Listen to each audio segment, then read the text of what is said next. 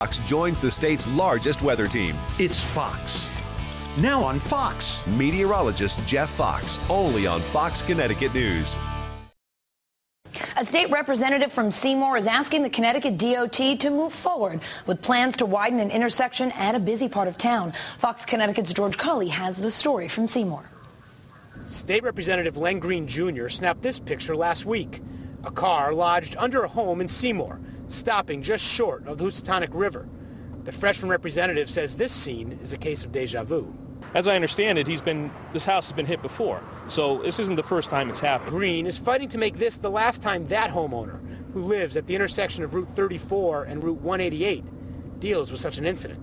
After the accident on Friday night, I decided enough was enough and wrote an official letter to the commissioner of the DOT. It's not only that intersection of Route 34 and 188 that concerns Representative Greene. It's actually a 3-mile stretch that begins here at Stevenson Dam in Oxford and goes all the way to here in the downtown section of Derby. Department of Transportation spokesman Kevin Nursick acknowledged that the DOT has plans in place for the intersection at Route 34 and 188. However, he says the need to change the area is not because of safety. Over a 6-year period from 2003 to 2008, there were 21 accidents at the intersection. The majority of accidents have been driver errors, i.e. falling too close or speeding. The DOT is looking at changes for functionality and efficiency, not safety.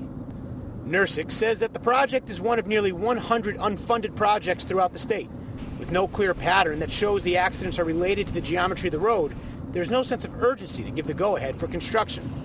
Seymour Police confirmed that since 2008, there have been an additional 26 accidents at the intersection.